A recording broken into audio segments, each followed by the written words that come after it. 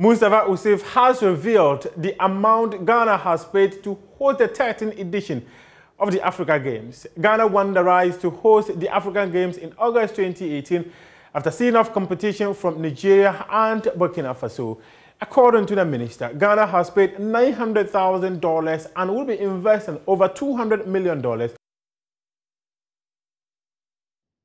Despite the devastating impact of COVID-19, the government of Ghana is on course to provide the necessary sports infrastructure, create a conducive environment, and ensure that all the needed resources are put in place on time to host an exceptional African Games. 9th October 2021, after the signing of the protocol agreement, Ghana has met its obligation of paying the initial $900,000 to the African Union as a commitment fee to host the 13th African Games.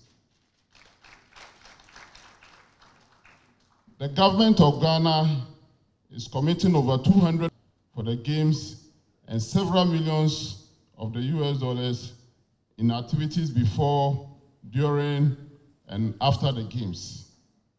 The sports facilities being constructed at Botima in Accra include Olympic standard 10-lane competition pool, 5 tennis courts, including a 1,000-seater center court, 2 multipurpose halls, and each of them 1,000-seater. Also under construction at Botima is 400-meter athletic warm-up track.